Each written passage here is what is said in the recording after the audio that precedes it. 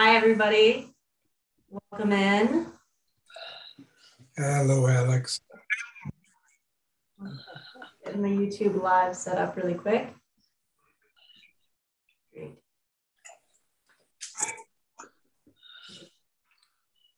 All right. So I think a couple more people are trickling in. As usual, if you could keep yourself muted unless you are actively asking a question, that'll make sure that there isn't any feedback on the audio. That'd be great. Awesome. So I'll give a little bit of background. The mission of the Santa Lucia Conservancy is to protect, steward, and enhance the unique natural and aesthetic resources in the Santa Lucia Preserve while promoting ecologically compatible development. The Conservancy partners with the preserve community to care for over 18,000 acres of protected lands through adaptive land management, research, and education. With 36 ponds scattered across the landscape, the preserve is home to a host of aquatic species, including California Redlegged Frog, which has been listed as ESA threatened since 1996. In this ecology talk, Dr. Rachel Anderson will explain the plight of one of our most vulnerable amphibians and discuss her research, which will hopefully give us a better idea of how we can bring these species back from the brink. Rachel Anderson works as a biology professor at West Valley College. She completed her graduate work in ecology and herpetology at UC Davis, where she studied the interaction of threatened native California Redlegged Frog and the invasive American Bullfrog. She conducted much of her fieldwork on the Monterey Peninsula, including at ponds within the Santa Lucia Preserve. She continues to participate in conservation and restoration efforts on the peninsula, including ongoing work and monitoring at Animas Pond. And without further ado, I'm going to turn it over to Rachel, and she will present for about 45 minutes, and then there'll be about 15 minutes for questions after that.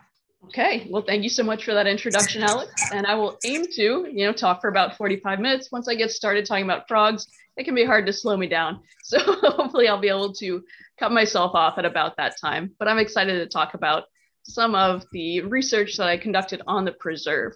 So I'm going to go ahead and share my screen and pull up my presentation and get to show you some photos of some of these really great species. Let's see. And let's play from current slide. Everybody see that? Can you give me a thumbs up? All right, awesome. So as Alex said, I'm Rachel Anderson, and I conducted amphibian surveys on the Santa Lucia Preserve as part of my dissertation research from about 2014 to 2017. So much of my research was conducted looking at California red-legged frogs that were present at ponds on the preserve. And I love to talk about my favorite species of frog, which is the California red-legged frog. And I love to talk about frogs in general. So thank you this evening for giving me the opportunity to talk a little bit and nerd a little bit out about these amphibians. On this slide here, what you're seeing on the right is my hand holding a California red-legged frog, showing those beautiful characteristic red legs and the underside of the abdomen. And in order to be able to hold this frog like I am in this picture, I went through a years-long application process to get state and federal permits to let me hold this frog. If you see a California red-legged frog on your property, awesome, admire it from afar. I would encourage you to not do what I'm doing here. Don't touch it or grab it. Even scaring a red-legged frog into the water could be considered take under federal law, which, because these frogs are protected by the Endangered Species Act, could technically net you a fine of thousands of dollars. And that should give you an idea of how important these frogs are and how lucky we are to have them in such abundance locally. So for this evening, I've put together a somewhat informal presentation introducing you to some local amphibians and talking specifically about the biology and ecology of the California red-legged frog, some of its threats, some of my dissertation work on the species, and I promise not to show you too many graphs, and a little about these frogs and work that's being done with them on the Santa Lucia Preserve. If you have questions as I'm going through the slides, feel free to unmute yourself to interject, or use the hand raise reaction in Zoom, or you can type into the chat, and I can respond to any of those, or you can save questions until the end. So here's a little introduction to some of our local pond-dwelling amphibians. In California in general, and locally on the Monterey Peninsula, there aren't too many pond breeding amphibians that are found on the preserve, but all of the ones that we do have a lot of character. At the top left here, what you're seeing is an American bullfrog that's introduced from the East Coast. And these are huge frogs. That's my hand holding that individual. He's really big. And we can see big females that approach the size of a dinner plate. These are some really, really large frogs. These frogs are really present in human-dominated areas where humans have modified the habitat. These frogs were introduced from the East Coast deliberately by humans who really wanted to eat those big, juicy frog legs, and potentially by sentimental East Coasters who really missed the sounds of home. They really wanted to hear those deep bullfrog songs during the summer. At the bottom left is another species that's resident on the preserve. That's the Sierran chorus frog. These are relatively small frogs. These are the ones that you hear calling from just about any puddle or rain barrel in the habitat. They're probably starting about this time of year and calling through the late spring. And when they assemble in big numbers, their chorus can be deafening. A fun fact about these is that they're really resident to California. So, you know what else is resident to California? A lot of TV and movie sets. So when you watch TV shows, watch movies, often you'll hear a chorus of these frogs in the background, even if it's supposed to be set somewhere else in the world. It's a clue that that show was filmed in California. At the center here is the western toad. It's a more dry and terrestrial species, but it comes to ponds to breed. And a fun fact about toads is that they're the only frogs that walk in addition to jumping. They can move one leg at a time. At the top right is the California tiger salamander. Everybody knows and loves this endangered species, which is found at some ponds on the preserve and in ground squirrel burrows throughout the upland habitat. And at the bottom right is the California newt, another species that's highly terrestrial during the dry season, but during this time of year is swarming to breeding ponds, and they're forming what's known as mating balls, also known as newt orgies. They're reproducing at breeding ponds at this time of year. So all of these can move around in the terrestrial environment, that is away from ponds, but they're all tied to water for reproduction. They lay eggs in the water, and they have aquatic stages like tadpoles. But obviously I'm leaving out the number one coolest frog that's found on the preserve, and that's the California Redlegged Frog, and the subject of my research. The California Redlegged Frog, you'll see me abbreviate sometimes as CRLF, and hopefully I'll avoid using its scientific name, Rana draytonii. And here on this slide, I have pictures of all of the different life stages of California red-legged frogs. California red-legged frogs are California's largest native frog. They're a moderately sized frog, maybe at the adult size, about the size of a baseball. So not rivaling those dinner plate sized bullfrogs I was telling you about, but still pretty substantial frogs. The back of these frogs tends to be brownish, reddish, grayish with black flecks. And then underneath, a lighter cream color with flecks. They also have a dark mask with this light section that looks sort of like a milk mustache on their face. It's just their underside of their hind legs and their lower abdomen that tends to be red. You rarely see frogs that are, bright tomato red, but they're typically more brownish, like the picture at the top right. They are a federally threatened species, which means that they're protected by the Endangered Species Act, and they're considered a species of special concern by the state of California. And I'll talk a little bit more about threats and legal protections in a little bit. They are a highly aquatic species in all life stages. The eggs, which you see down here at the bottom left, require water. Tadpoles, which are down here at the bottom center, require water. And then juveniles, shown here, and adults at the bottom right, are typically also found in and around water. These frogs spend most of their lives near ponds, marshes, springs, reservoirs, although they use upland habitat too. And upland just means anything that's not the wetland. So some studies have found that adult red-legged frogs can move long distances, potentially even distances up to 2 miles over land during during winter rains between water sources. So it's going to be not just a preservation of these breeding ponds that's important to preserve this species, but some protection for the upland habitat as well, keeping in mind the importance of these migration corridors. They have a generalist diet.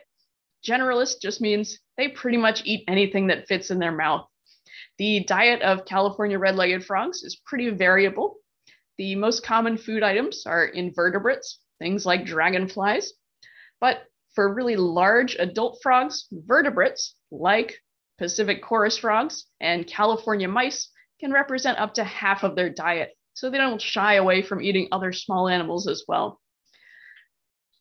One time at a pond on the preserve, I observed a really interesting 3-frog interaction that I think really illustrates some of the facts that I like the most about frogs. So I saw 3 frogs together. There was one California red-legged frog male who was very intent on mating. He was grasping around the waist of a female California red-legged frog, waiting for her to release her eggs into the water so that he could fertilize them.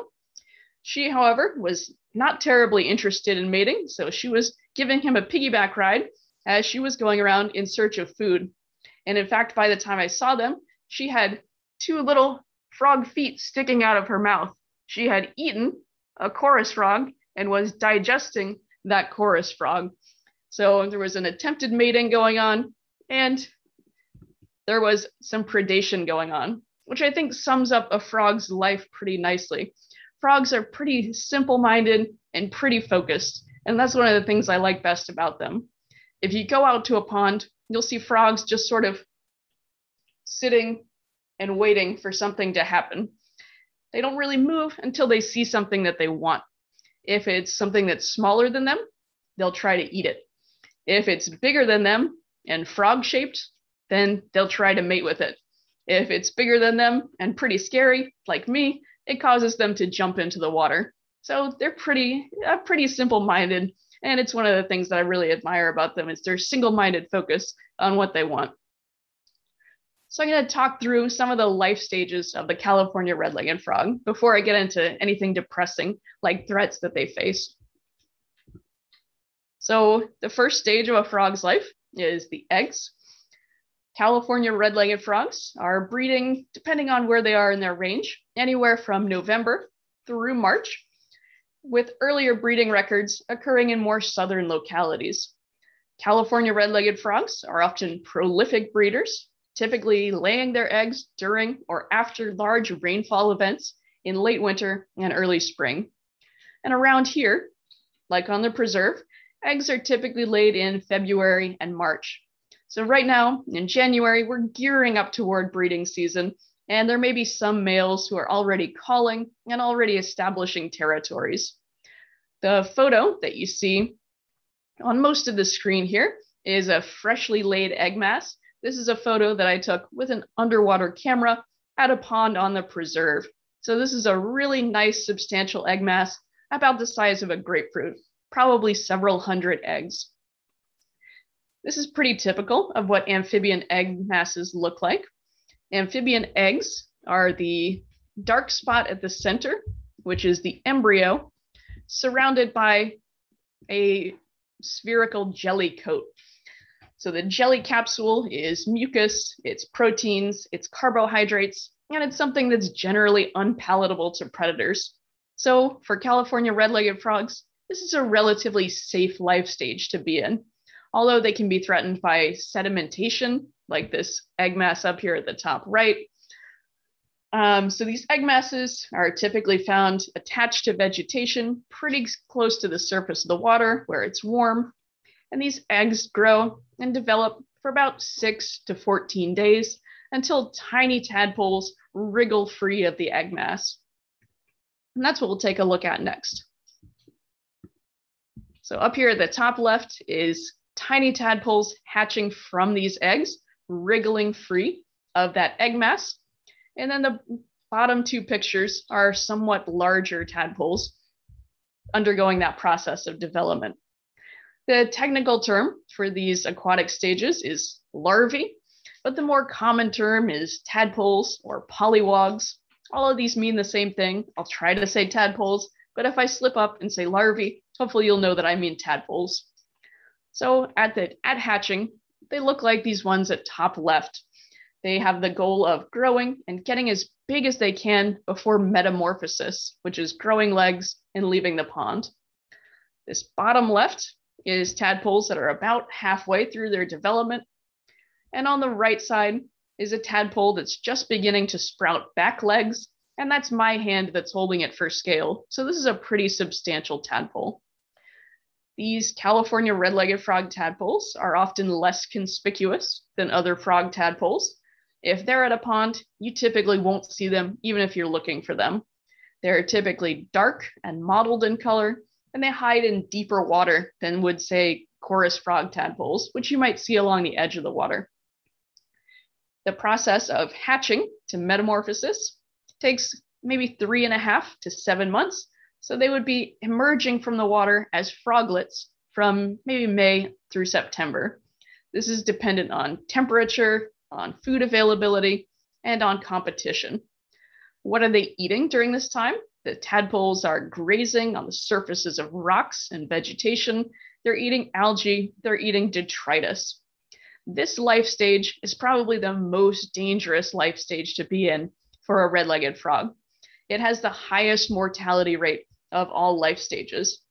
Probably less than 1% of eggs that are laid actually survive metamorphosis and become a terrestrial stage small frog. Why is this? Number one, competition for food. You might think about algae in a pond as just a limitless resource, but it's really not, especially when you have a lot of grazers in there competing for the most nutritious and the most digestible algae. There's also a pretty high risk of predation. When the tadpoles are really small, that risk of predation can be from things like aquatic insects. When they're larger, like these, it can be from wading birds or from garter snakes. Plus, the process of metamorphosing is inherently dangerous. Change is always dangerous, right? These tadpoles are going from one body plan to another, rearranging many of their organ systems. They're going from using gills to breathe to using lungs to breathe. They sprout 4 limbs, and all of those sites where the limbs are sprouting are potential sites for infection to set in. And they have to rearrange their entire digestive system to go from being an algae scraper to predating on insects as an adult. And they can't eat while this process is occurring, while their mouth parts are rearranging, while their digestive system is rearranging. So by the time metamorphosis is done, assuming it occurs successfully, they will have lost up to 1/3 of their body weight because it is such a stressful process. So let's say that this tadpole did make it out alive and made it through metamorphosis. They're now in a stage that's called the juvenile or the subadult stage. Here's one of the 1%ers who made it through that tadpole stage. They now have achieved their terrestrial form. They look like frogs. The juvenile and subadult habitat is similar to that of adults, but they spatially segregate, with smaller frogs typically found in shallower water than larger frogs. It could be that they have different habitat preferences from the adults, but also adult red-legged frogs are definitely not above cannibalism, so small frogs need to stay away from larger adults. Juveniles also are active during different times of the day. They're much more active during the day than adults are. These juveniles and subadults are feeding on insects, and they're avoiding predators like larger frogs, birds, snakes, raccoons, and they're growing for maybe up to 2 years for males and 3 years for females in order to reach sexual maturity. So at this time, they could be about the same size as a chorus frog adult. And then they grow into what are known as adults. This is when they're sexually mature. So here's a very red individual that I spotted on the preserve a few years ago. These adult forms can live for up to 8 to 10 years. These adults you'll typically see nearly always associated with permanent bodies of water. Many of the frogs remain at the breeding sites all year, while others disperse. Dispersal distances are typically less than 1/4 of a mile, but some tagged individuals have been observed to disperse almost 2 miles away from a breeding pond. These dispersal movements are typically along riparian corridors, meaning where there's water, but some individuals, especially on rainy nights, have been shown to move directly from one site to another through areas that you'd think of as pretty inhospitable habitats, things like heavily grazed pastures with a lot of cattle. So I think this is a pretty cool species, and they're really an integral part of California's natural history.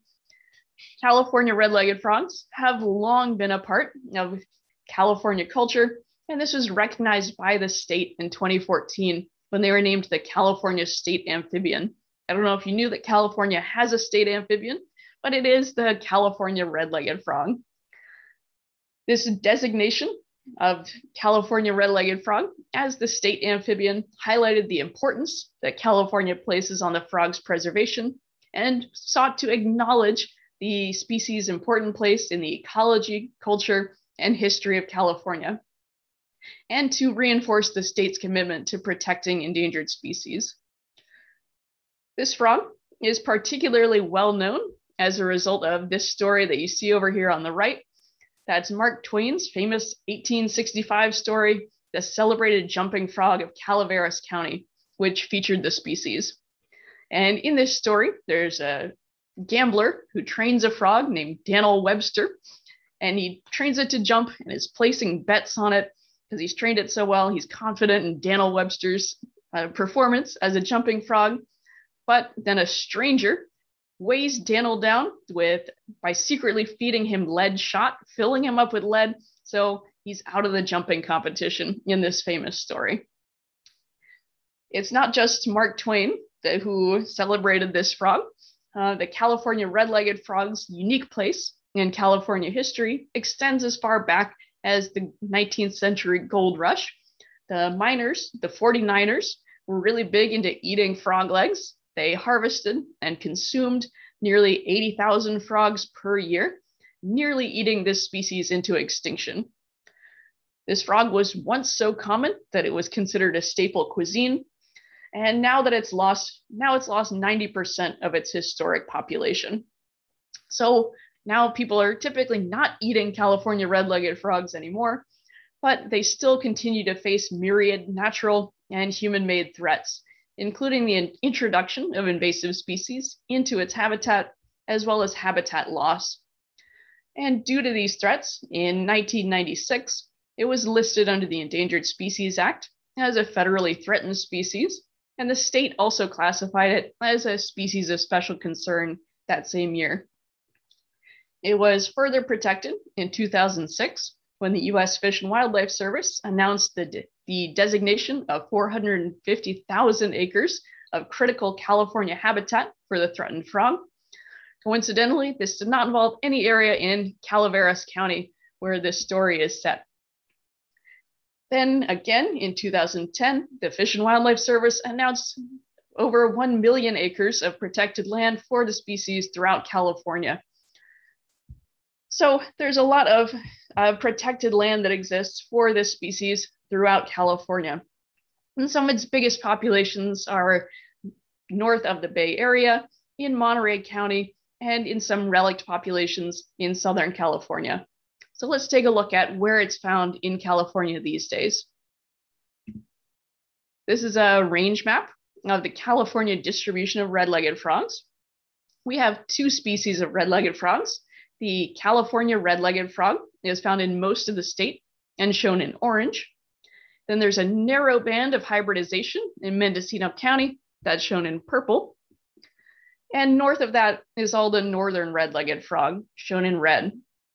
If you're looking at this map, you see a lot of orange, implying that the whole state is just lousy with California red-legged frogs, right?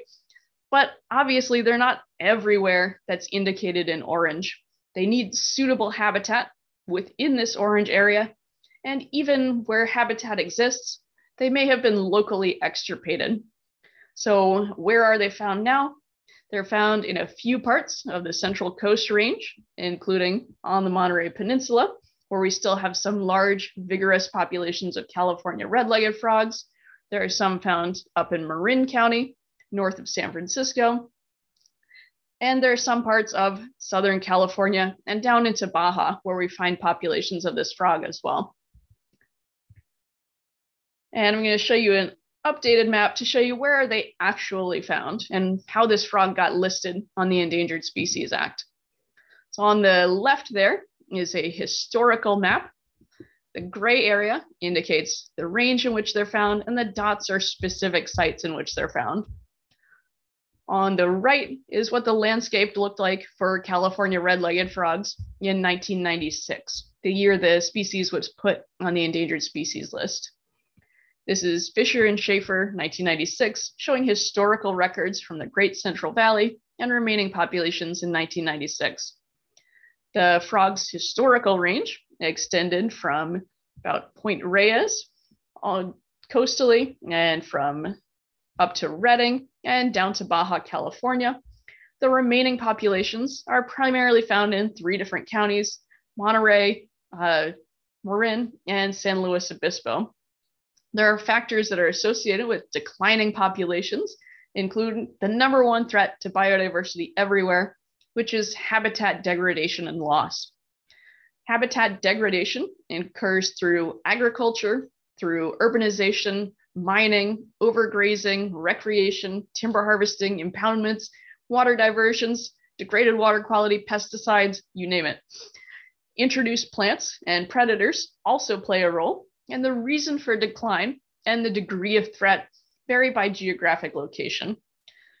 California red-legged frog populations are threatened by more than one factor in most locations. One of the reasons that California red-legged frogs might be threatened are the introduced American bullfrog, shown here consuming another large frog. Bullfrogs are listed by the IUCN as one of the world's worst invasive species, and this is due primarily to their impacts on native amphibians. They were introduced to California to satisfy the demand for frog legs after red-legged frogs were eaten into scarcity. Bullfrogs are a great source of frog legs because they're extremely large-bodied with extremely large legs. Large body size, however, presents a few problems for native species. Frogs, like I said, tend to eat smaller frogs, and almost all frogs are smaller than bullfrogs. So all frogs are pretty much at risk of getting eaten by bullfrogs. I told you that. Frogs love to eat other frogs. Another thing is that smaller frogs love to try to mate with larger frogs. So this is a picture of a hopeful red-legged frog suitor on the right on the piggyback ride. And this is a confused female bullfrog underneath who's being courted.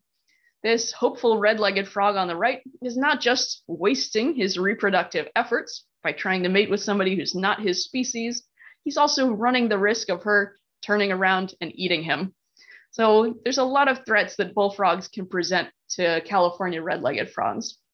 These large-bodied generalist bullfrogs can directly eat or outcompete native frogs, but some of their strongest impacts are actually not in the adult stage, but in the tadpole stages. And these tadpoles are also really enormous. This isn't one that I saw, but it's a picture that I saw recently, and I just had to share it with you. This is a bullfrog tadpole that somebody found and was showing online recently. I was amazed when I saw it. They named this one Goliath because it's perhaps the largest bullfrog tadpole ever found. He's likely several years old. They aren't typically this big, but they are really big. So that one's about the size of a banana, and he dwarfs that Coors can.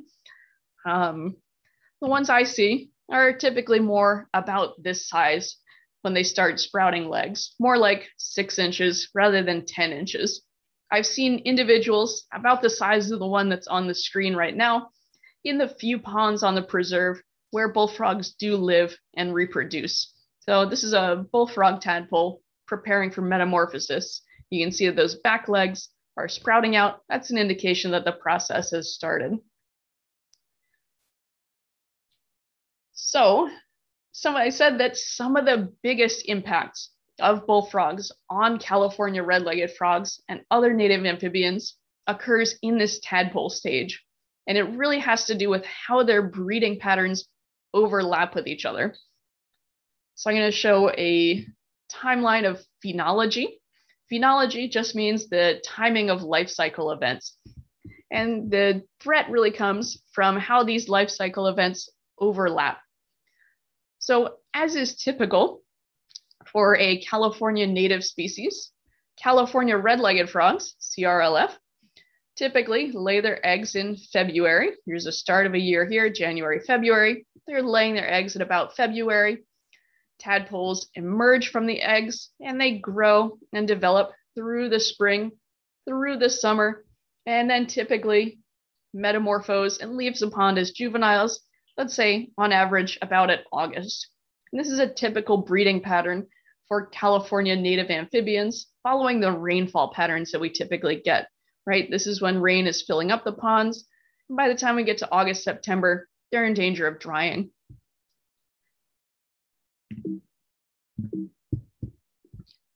Bullfrogs, which I've shown below as BF, are a different story.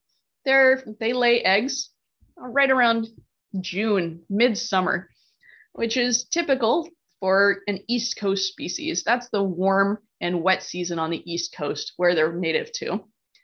Their tadpoles emerge from eggs in the summer and continue to grow throughout the summer and throughout the fall. And then they sort of overwinter. It's kind of like hibernation. It's lower activity levels.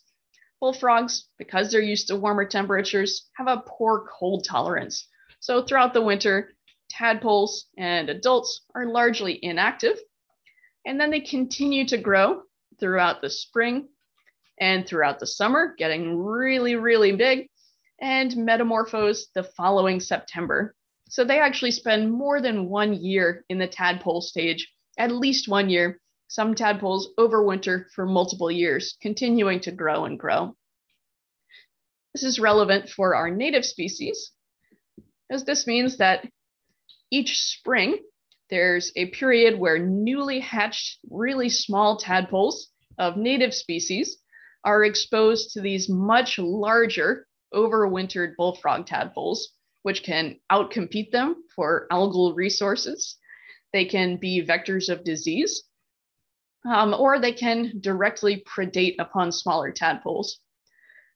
Now, tadpoles aren't particularly effective predators. They don't have the biting mouth parts for it, but if they come up with their scraping mouth parts and scrape at the round balloon-like body of a smaller tadpole, either on purpose or as part of a feeding frenzy, that smaller tadpole's body will just sort of pop like a water balloon, resulting in mortality and resulting in other tadpoles feeding on that tadpole. So for these reasons, competition, disease spreading, some predation, often native species tadpoles do not survive in the presence of bullfrog tadpoles.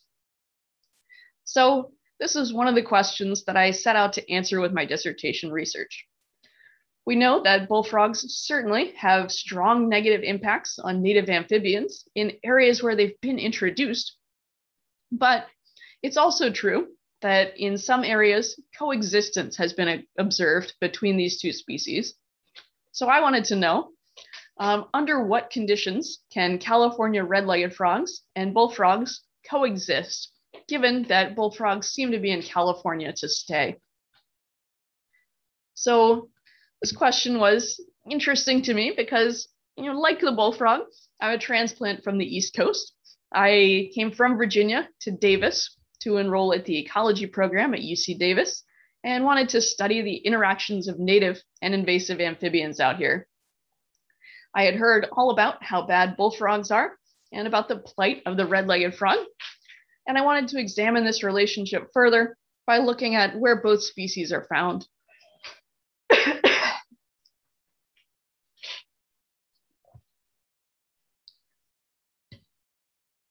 So, oh, I hope I don't lose my voice.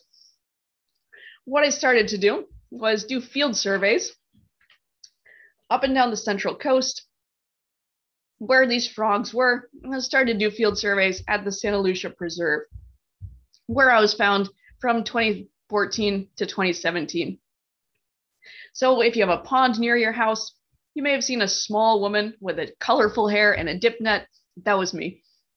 And the reason that I was hanging out near ponds on your property, excuse me for a second, I have a tissue.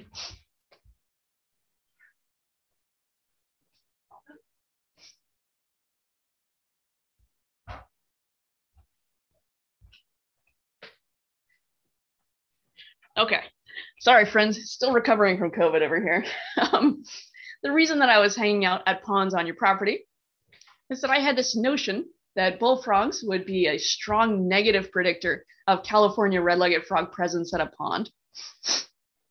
So part of my dissertation research was going out to ponds and testing that notion and seeing what amphibians were present. So what I was doing was going out and looking for frogs. Now, how do you look for frogs? You go out to a pond, and believe it or not, you start looking with binoculars. They're not just good for birds.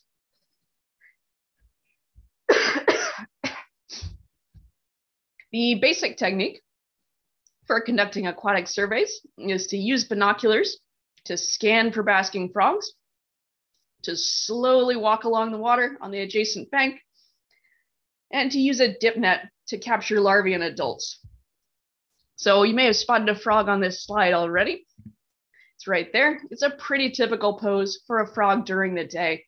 It has just eyes, nose, and mouth out of the water, ready to capture any dragonfly that gets too close. Additionally, a dip net is necessary for locating and catching amphibian larvae. In general, I'm walking along the edge of the water, sweeping a dip net at regular intervals, and trying to find tadpoles, see what life stages, what species, what numbers, and additionally, if there are aquatic insects present, what's there. In this picture, looks like I must have gotten something good. I'm really smiling about the contents of that dip net. In addition to doing surveys during the day, I was conducting some nocturnal surveys. And these are conducted by doing a similar procedure, walking up to a pond at night and using a bright light to look for eye shine of adult amphibians. Frogs have eyes that shine at night like those of raccoons, dogs, cats, cows, etc. But because their eyes are really small, what's necessary to do is hold the flashlight up at the level of your eye and scan around the pond to look for the reflection of frog eyes.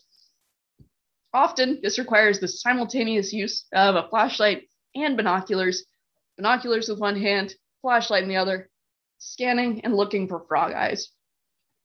Surprisingly, the eye shine from spiders can look really remarkably similar to that of frogs, so it takes some practice to be able to distinguish the two. What I would also do at night is conduct auditory surveys for many species. This entails arriving at a site at least an hour after sunset and remaining quiet and still for about 10 minutes, and the frogs start to chorus.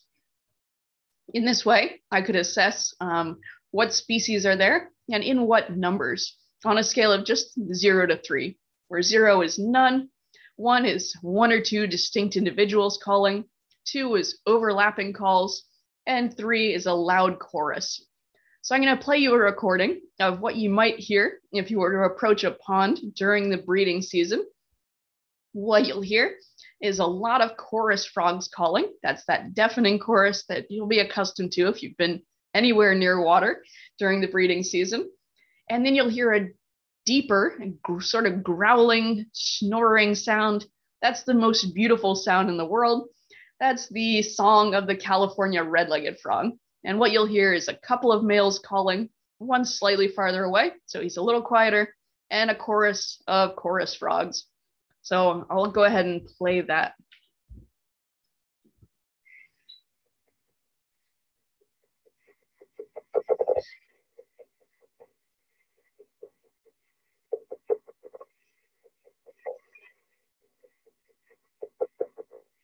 So what you're hearing is a level 3 Pacific chorus frog, just going constantly in the background.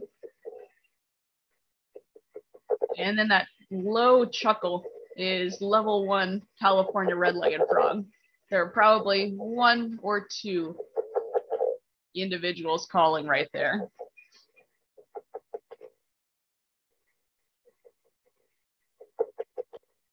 So if you ever hear a deep growling or sort of a chortling, snoring sound like that, that's California Redlegged Frogs calling. Everything in the background, that's chorus frogs.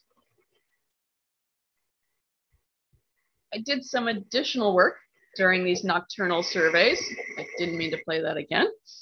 And during these night surveys, I had some additional questions that I wanted to ask. I captured some individuals in order to be able to assess their body condition. In order to do this, I would approach them with a bright light, which I would shine directly into their face, which essentially stuns them. They don't move. And then I would pick them up and I would measure their weight and length to find out how big and how fat or skinny they are. The weight is on the left with the frog in a bag being weighed with a spring scale. And then on the right, I have a red-legged frog in hand against a ruler, measuring the length from the nose to the tail. Now I imagine for these frogs, this whole experience feels a lot like getting abducted by UFOs would for us. You know, these frogs are just minding their own business, and then they see a really bright light. They fly up into the sky where they're examined by some strange creature. And then before they know it, they're back at the pond. The other frogs probably don't believe them when they tell them what happened. So I was measuring the presence of these frogs, looking at their body condition. And I also thought that habitat features might play a role in whether red-legged frogs and bullfrogs coexist at the landscape. So I was measuring some habitat characteristics as well. These were things like tree cover, size of the water body, average and maximum depth of the water body, how turbid or cloudy the water is, the types and abundance of vegetation, whether there were other species present, the proximity to human activities of various types. And I had all of these measured at 67 ponds across the central California coast. So I'm about to give you a crazy graph warning. This is the result of all of these factors being studied. I promise this is the only graph I'll show. So this 9-panel graph is the results of my analysis. These are the 9 most important factors that predict whether or not a red-legged frog population will be present at a given pond. So for each one of these panels, on the y-axis is the probability of California red-legged frog presence. For the TLDR, too long didn't read, the main cause of the population decline seems to be habitat loss and destruction, but introduced species like American bullfrogs might also be a factor. Here, I used a boosted regression tree approach where I included predictor variables like habitat characteristics, other species, and measures of human activity, and resulted in a model that explained 87% of the variance of why red-legged frogs were at a pond or not at a pond. So the biggest, most important determining factors turned out to be not bullfrogs like I was suspecting, but all of these along the top row. These are all the strongest predictors of whether red-legged frogs will be present at a pond. The most powerful predictor was the distance to trail, with increased distance, increasing the probability of California red-legged frog presence, and the same trend being observed for distance to dirt road. The good news is that the threshold distance for how far away a trail needs to be and how far away a road needs to be doesn't have to be very far at all before this effect disappears. The third most powerful predictor was the condition of the pond, which I ranked on a scale of 1 being absolutely pristine, something like maybe a pond found at the far reaches of the preserve, maybe off the end of Long Ridge Trail. And on the far right, a 5 would be a heavily modified pond, something like Moore's Lake or the ponds found on the golf courses. So we found that ponds that were less modified were more likely to have red-legged frogs present at them. The next few factors were all conditions related to local habitat conditions. These were size of the pond, with smaller ponds being more likely to support populations of red-legged frogs. A couple of factors related to vegetation, that is increased vegetation diversity with more than one guild of vegetation present at a pond was a good predictor of red-legged frog presence, and increased vegetation overall benefited red-legged frog presence. I also found that increased turbidity, oddly enough, was a positive predictor of red-legged frog presence. That might be something that's correlated with area, with smaller ponds being more likely to be more turbid and also more likely to dry seasonally. The last couple of factors were other species that were present at a pond. California red-legged frogs were more likely to be found at ponds that were also occupied by the California newt, that one that I showed you a picture of earlier. I don't really know what that's about. It could just indicate a thriving ecosystem supports both species, or they could be similarly susceptible to human activity or pesticides. They were less likely, as I suspected, to be found in ponds where American bullfrogs were present, but it turns out that they're much less important. They're much less of a predictive factor than I thought. So this work for my dissertation indicates that the real impact on California red-legged frogs is from human activity and human impacts on the landscape and modification of California red-legged frog habitat. It may be that bullfrogs do have this slightly negative impact on California red-legged frogs, but bullfrogs are also really highly associated with humans and with human modifications of habitat.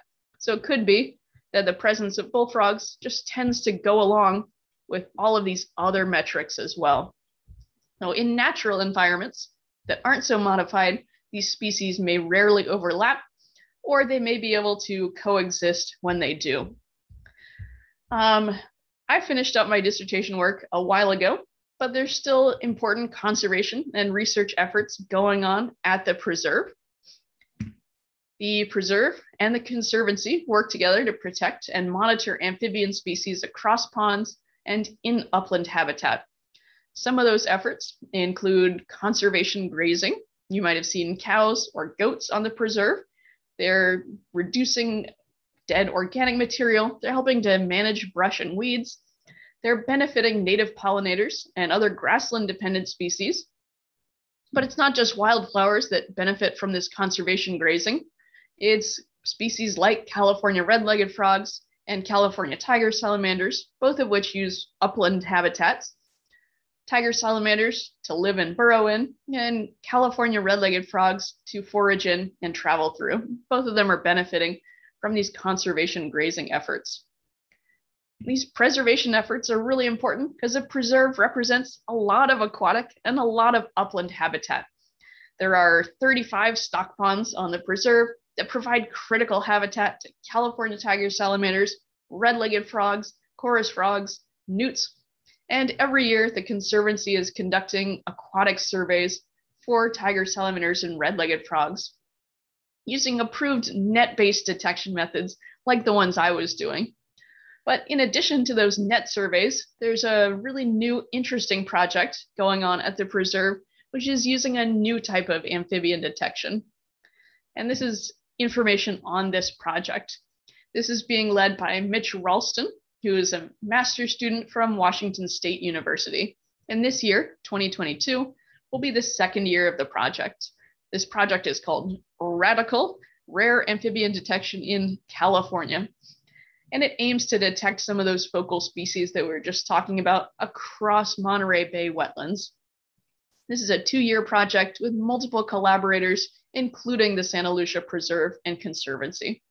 And they're also, relevant to you, engaging the local community by bringing on volunteers and working with private landowners to survey their wetlands. In this process, they're using what's called eDNA surveys. eDNA surveys are in contrast to the traditional surveys that you see in this picture with dip nets and seines. For these dip net and seine-based methods, it can be difficult to detect elusive species, like our species of concern, and it's also fairly invasive. It involves going in, stirring up the water, scaring animals. However, Mitch and his team are using this entirely new wildlife survey method that's called environmental DNA, or eDNA, to detect imperiled amphibians. And instead of going in with nets and seines and trying to capture individuals, all they have to do is take a water sample. eDNA is genetic material that's released by animals into the water, things like dead skin cells, mucus, and so on. And environmental DNA is unique to each species and allows for an accounting of who's who at a pond. You can think of it like a barcode, like you would see on an item at the store. Each barcode is unique to each species. So Mitch has been collecting water samples at wetlands and then analyzing them at the Washington State University eDNA lab. If his team detects eDNA in a particular sample, that means the species is present at that pond. This is a less destructive method. It's more time and money efficient, and that means that they can survey more wetlands across the Monterey Bay area in the same amount of time and with less money. And it's often more sensitive and more accurate than the traditional survey techniques like the ones that I was using. So overall, this project is really cool. It's helping to develop eDNA survey methods and protocols for natural resources managers to help them detect these focal amphibian species and other species of special interest in California. And here's an example of one of the amphibians that his team detected on the preserve. This is a larval California tiger salamander. The aquatic stages have external gills and a beautiful greenish iridescent color. It's really distinct from the black with the yellow dots that the adults have. And Mitch said that I should definitely share his contact information with you. The best way to contact him would be through his email, mitch.ralston@wsu.edu. Mitch and his team are always looking for volunteers to help with surveying, and they're always also on the lookout for additional ponds that they could add to their survey list this spring. They're going to be primarily surveying early March through early May to catch the breeding season of many of these amphibians.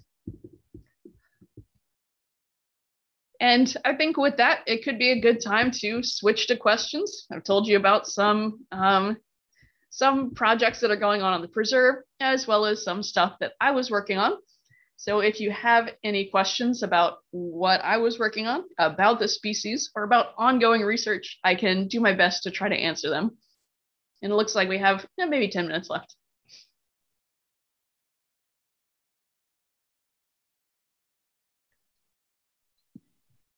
Please feel free to just speak up, or if you're more comfortable, go ahead and throw your questions in the chat and we'll read them loud. I have a question. My name is Kirsten. It says Brooke. It's my daughter, but okay. I am one of the environmental education specialists for the Santa Lucia Conservancy, and I want to thank you so much. Your presentation was amazing. Well, thank you. Yeah, and I have a question for you. Are there any color variations that you see? I have found them in Potrero Canyon over the years, and I have seen some that are they seem very yellow. And I'm wondering if you ever see that. Yes, I definitely see color variations. Like I said, there are some that are, very rarely brightly tomato red, right? But that's the exception to the rule. They're primarily dark brown, but I've seen them be light brown, and some of them, yes, can be yellowish. I haven't seen that it necessarily corresponds to locality. It just seems to be on an individual genetic basis. But there's definitely some pretty big variation in their coloration. And that wouldn't be confused because there aren't any yellow-legged frogs, right, here in this region? There are yellow-legged frogs more east of here, but I don't think that you would find them in Potrero Canyon. Right. Would they be coastal, like on the Monterey Peninsula? I haven't seen them on the peninsula, no. Okay, because I have 3 acres of Monterey pine habitat, And I find a very yellowed variation, and there are red-legged frogs here. And they land on my windows. I have a chorus outside my house right now. Oh, lovely. And yeah, and so they'll jump on my windows, and they're larger than I was, thinking they were Pacific tree frogs. Right. Okay. And the Pacific tree frog, these are very large, and I'm seeing them from underneath, and they're very tan and longer and yellowed. Interesting. Yeah, I wouldn't expect red-legged frogs to be landing on windows. Okay. So that's not their behavior. If you're seeing chorus frogs, you'll see that they have the rounded toe tips, which they use for climbing. And they also have a dark mask over the eye, the bandit mask. Right. They can have a lot of different colors, but a really key characteristic to look for chorus frogs is that dark stripe over the eye. And is the chorus frog the same as the Pacific tree frog? Yes. Okay. So, thank you. yes, it's all the same thing. Thank you. Yeah, they're very different looking. They don't have that stripe, and they have that more red-legged frog look. But I found a couple that are just very yellowy red. They're not that tomatoey red.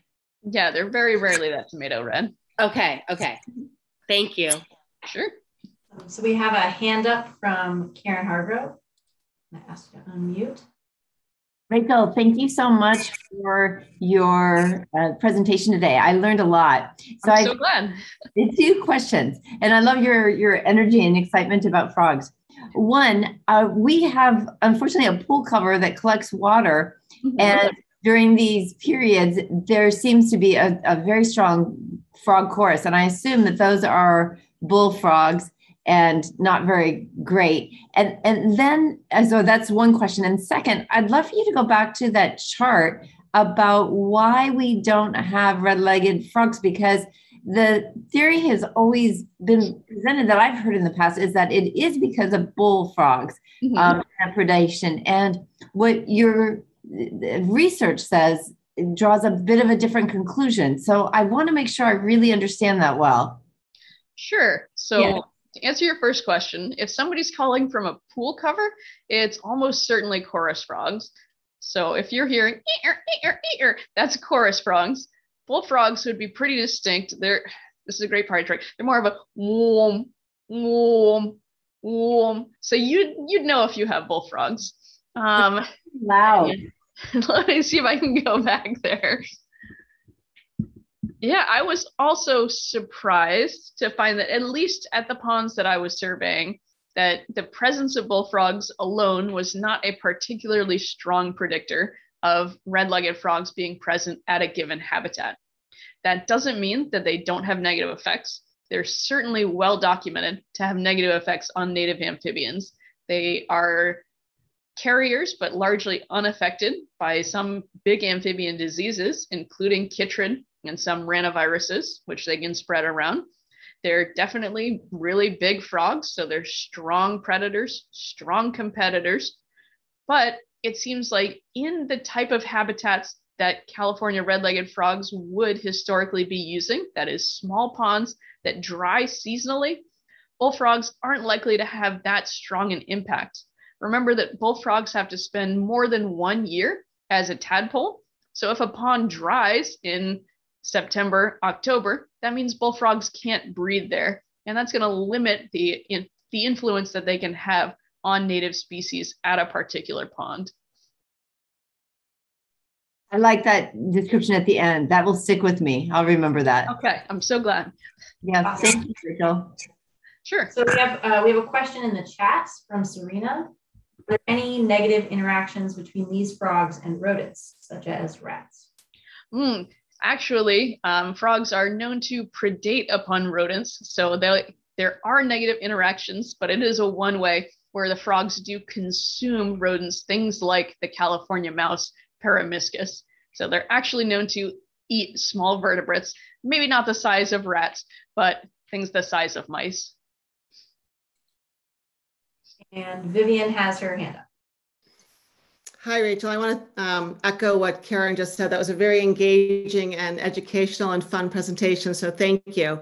But I also want to ask because we have this great, I don't know if you've seen it, this conservation, this Living in the Preserve conservation guide. And it was only because of that I realized what this lump of red goo was, which was actually a California newt that we often find around us. We have the San Jose Creek that runs behind our property, and seeing this chart, which you have in front of us right now, I'm wondering if it's possible, because you say that the presence of California newts perhaps is an indicator of greater population potential for this red-legged frog. The California, the San Jose Creek turns down to a trickle pretty much in the dry season. So I'm wondering as well if that's also a habitat where we might be looking for the frogs. Sure. If it's a habitat that fills with enough water during the rainy season and has enough sunlight and vegetation, and typically if it's a creek, what you'd be looking for is areas of more still water where eggs can be laid and where tadpoles can be raised. And if water remains in sufficient depth throughout the spring and the summer, then it's certainly a place where frogs could be reproducing. It could also be, even if it's not a breeding habitat, it could be habitat that's used for foraging, that's used by adults. So it could be definitely habitat that's used for breeding or simply for adult habitat. Cool. Well, thanks. I'll be on the lookout. Okay, sounds good. Go out there at night, get your flashlight. I will. I'll warn my neighbors first. Okay. Awesome. Are there any more questions? We have reached 6:30, so to be respectful of everybody's time, we'll wrap it up if there are no more questions. I have one last question. If you find red-legged frogs somewhere because of their special status, what kind of impact would that have on a place? Would it protect? What kind of protection would happen, like in research, if suddenly red-legged frogs were found somewhere that they didn't know that they were there previously? Right. It sort of depends on who you tell, right? So it could be that habitat could be somewhat restricted in terms of what type of development could take place there. But there are protections for landowners who have land on which California red-legged frogs or other endangered species are found. For instance, people or organizations can enter into habitat protection plans with the Fish and Wildlife Service that essentially says, I'm going to do the best that I can to protect these endangered species, but also, it's my land and I want to develop it. So there are possible protections for them. There's also protections for landowners. So if you find them on your property, then you can work with the knowledge and try to do everything you can to keep their habitat and not disturb them. Exactly, right. Yeah, okay, wonderful. Thank you. Sure.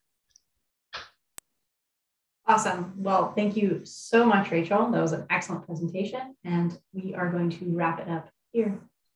Okay, certainly. Yeah, if anybody's got further questions, feel free to communicate with me via email. My email was on that first slide, but I'll put it in the chat if I can find it. I can't find it. It's rachel.betts.anderson@gmail.com.